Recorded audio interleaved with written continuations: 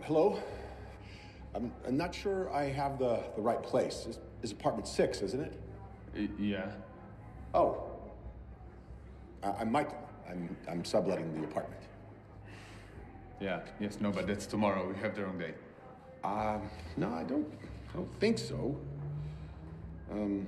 Yeah. Okay, so here it says the 8th. Right. And that's tomorrow. Tomorrow's the 8th. No, tomorrow's the 9th. Today's the 8th. Today's the 8th? Yeah. I was sure today's the 7th. Come. Come, please come in. You sure? Yeah. I'm sorry about the mess. I'm really sorry about the mess. We were up all night shooting something for my class, and I didn't sleep for 2 days now, so I just forgot what date it is. I was sure today's the 7th. Just give me a few minutes and I will organize everything, okay? I will make this place look good as new.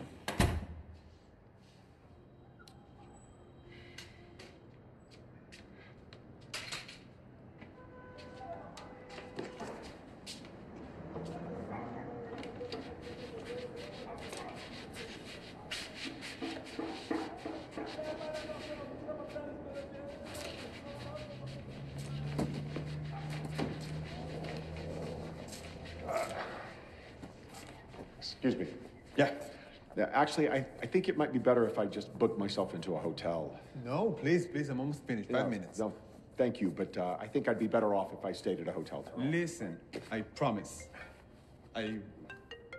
Sorry, I have to answer. It's my mom and she won't stop calling me if I don't answer. Sorry.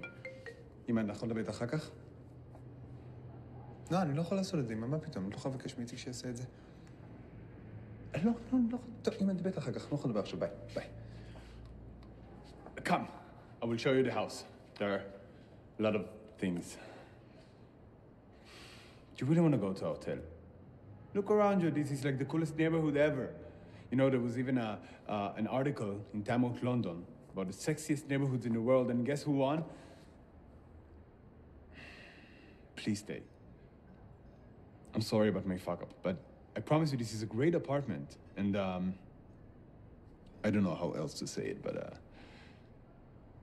I really need the money.